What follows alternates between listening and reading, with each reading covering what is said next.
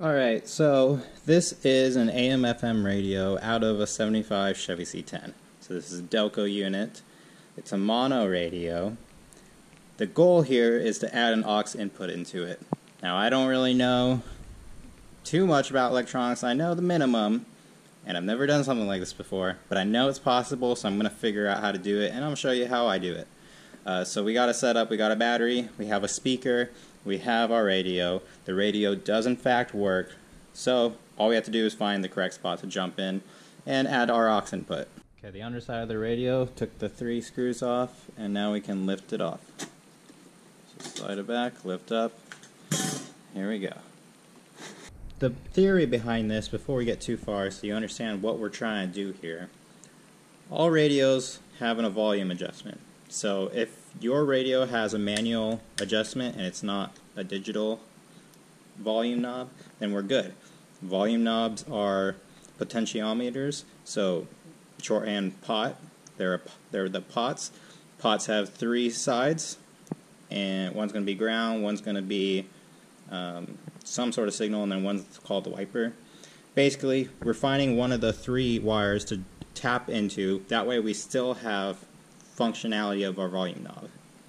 So draw it out here, very crude, but volume pot, 3 terminals, and it connects to the radio in 3 spots. Doesn't really matter where, just this is the basic understanding of it. Now with the aux input, here we have 5 inputs for the aux input, so 5 pins. One of them is ground, we have a left and a right aux in, and then a left and a right output. The idea here is we're going to combine the right and left aux in from stereo to mono with a pair of resistors. That's going to go to the volume pot. And then the left and the right output are going to go to the radio PCB to kind of interject this circuit here. So that's the basic idea here. All we have to do is find the correct spot on the pot here. Alright, so I have a stereo speaker. These are 2 small tweeters, but I believe the way it's set up is this is like left input, that's right input. So what I have is each one of these is 4 ohms, each of the tweeters. This factory radio needs 8 to 10, so I have this wired in series. So positive to positive, and then negative from the radio to negative on the other side, and then I'm jumping from negative to positive for the speakers to wire it up in series. Now I understand probably not the best thing to do, definitely not a good idea if you have like an amplifier or anything like that. I'm going to keep the volume low, so this should be relatively safe. Alright, connected the radio to the battery, we're hooked up to the speaker, turn it on.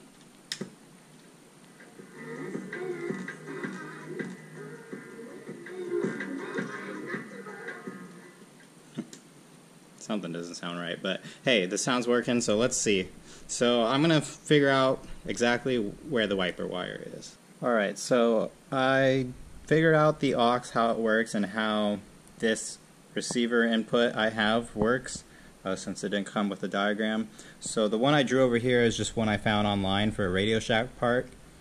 I was cheap, didn't want to pay Radio Shack shipping, so I ordered this one. It's just the cheapest one, basically. And so here's an aux input. I don't know for sure if this is right and that's left channel. I looked it up real quick. It seems to be kind of standard like that, but it doesn't really matter since this is mono application anyways. But traced the wires using continuity on my multimeter. Was able to come up with this diagram for this aux input receiver. So we see the 2 on the end are going to be the audio in, and the 2 in the middle are going to be the audio out. So I have to jump these 2 and jump these 2. That's the plan. Alright, after some trial and error, finally figured it out. So as I said, the pot has 3 terminals, 3 pins. What I was reading with my multimeter is this top one was putting out millivolts, but the bottom 2, the one right here was putting out roughly battery voltage all the time, the one over there was only putting battery voltage when it was turned on. So first I tried hooking up to that, didn't work. So I switched to this one, didn't work. This one putting out millivolts, this one did work, which really makes a lot more sense because audio is low voltage stuff. So, you know, staying away from amplifiers and all that crazy stuff, but yeah, that makes more sense. So, the first terminal, the one all the way on the top, that happened to be the wiper on this pot. That was what was necessary in order to get audio. And show you a close-up here. I don't really like this AUX.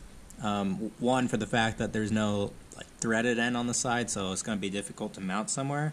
And then two, the pins are all together, so it's kind of hard to get it in there without them shorting out on each other. So I think I might bite the bullet and just buy the Radio Shack one with the pins in a better spot. But turn it on. Oh, I need to turn the music on. That would help. So here we go. So the factory amp in here, not very good. Can't really handle too much. It's clipping like up crazy when you really turn it up. But so this is on FM. It appears to not pick up the radio noise, but when I have it switched to AM, it will play the radio in the background while you're listening to your aux music, so you kind of have to be careful there. I don't know why it's like that on this.